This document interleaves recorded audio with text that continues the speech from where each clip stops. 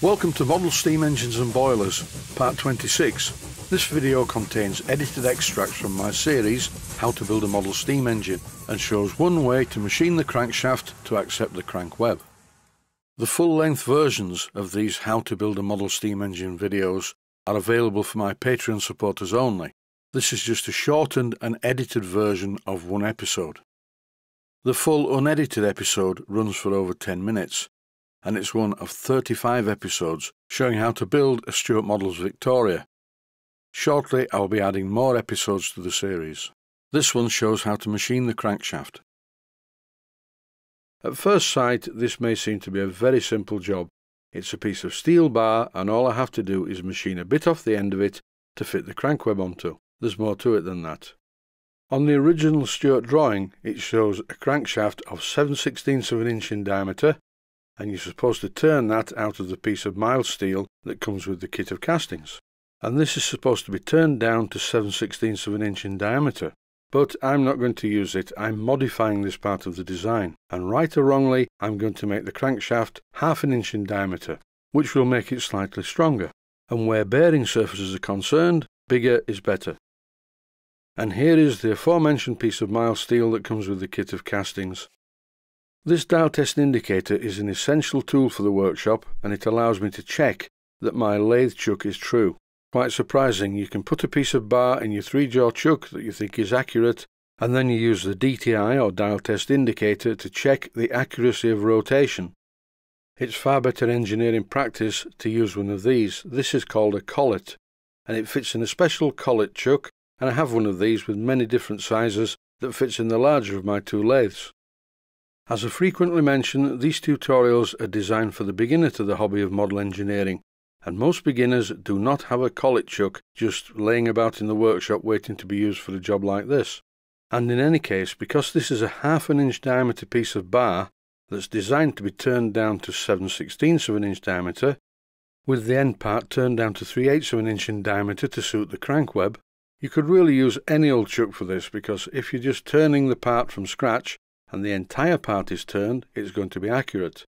But if I want to use this piece of metal as the finished diameter, it needs to run very accurately so that the 3/8 of an inch part that I turn on the end is concentric with the diameter of the rest of the piece.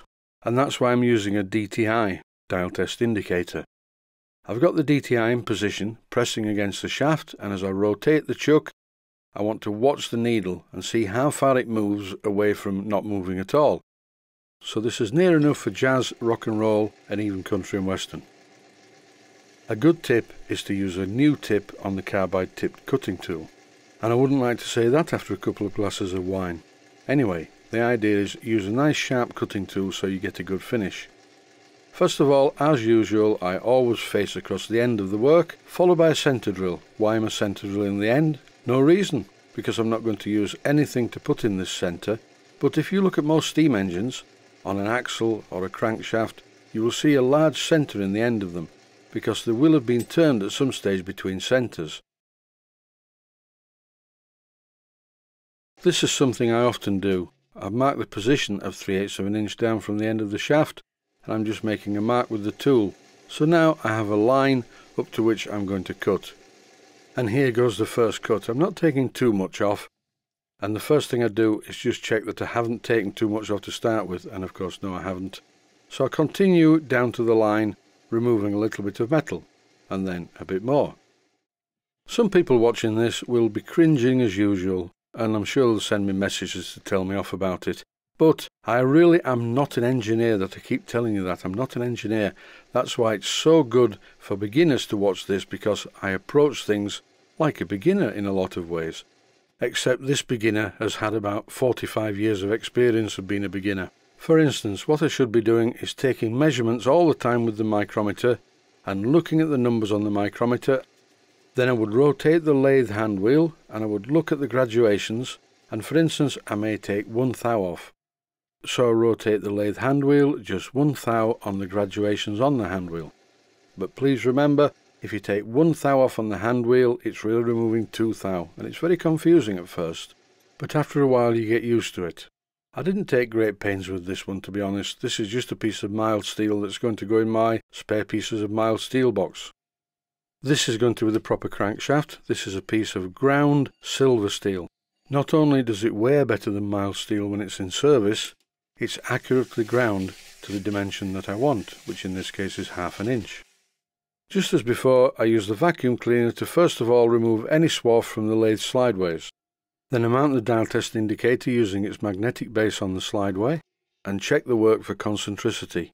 And as you can see from this clip, the dial test indicator is hardly moving at all. This DTI needle is moving about as much as a gnat's dick, which is an engineering term for not very much at all, a very small amount. So now let the turning commence. First of all, I face across the end as before, and I use the centre drill for reasons I've already explained. Then I mark the piece of silver steel with the lathe tool, so I know where I'm going to cut to, and then I take quite a good cut. This is what's known as a roughing cut, getting rid of a lot of the surplus material in one go. And even though my Boxford lathe is quite old, it still cuts very well without chattering, and as you've just seen with the dial test indicator, the chuck is quite accurate. To get through this sequence a little more quickly, the video is speeded up, but you can see clearly how well this silver steel cuts. The very last cut, as the cutting tool is up against the shoulder, I press the tool into the work to make a small groove. Because the tip of the cutting tool is rounded, it will not give a clean face for the crankweb to fit up against. You could of course chamfer the inside edge of the crankweb. It's just easier to press the tip of the cutting tool into the work very slightly to make the tiniest of grooves. And that way, as I've just said, the crankweb will perfectly locate against the shoulder. This is a very good fit on the crankweb, so it's quite successful, and I can cut it to length, which I did on the bandsaw, then I reversed it in the chuck, and I'm cleaning up the other end. Once again, there is a modification to the drawing. On the drawing it shows the length of the crankshaft as being 4 3/4 inches. It actually shows it as being 4 3/8 up to the shoulder and a further 3/8, which is 4 6/8, which is 4 3/4, and that's imperial for you. And what I'm doing at the moment is, as usual, facing across the end of the piece of bar, and I'm going to use the centre drill once again to drill a centre in it for no reason other than it will look right.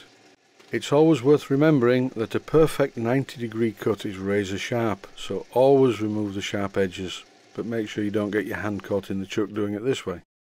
Generally speaking, the crankshaft or the axle protrudes ever so slightly, not a lot, just a tiny amount, and it just makes a world of difference. If it was flat, it wouldn't look as good. A final word about fits. These parts fit together very well. They're not tight and they're not slack. On a lot of the model steam engines I get to work on, the fits are dreadful, a rattle fit at best, but this is not going to be like that. And here's the crankshaft once again, showing the parts sticking out. You see what I mean? It looks better. As I've said before, every part of the model needs to be a working model within itself. As I mentioned at the beginning, this is an edited version of the episode. The full-length episode runs for over 10 minutes. Stay healthy, thanks for watching, and I hope you found it useful. Please take the time to visit my Mainsteam Models website and click on the section of the website that says Video Playlists. And by doing that, you can find other videos that you may like to watch. And by using the playlists, you can actually watch the videos back to back.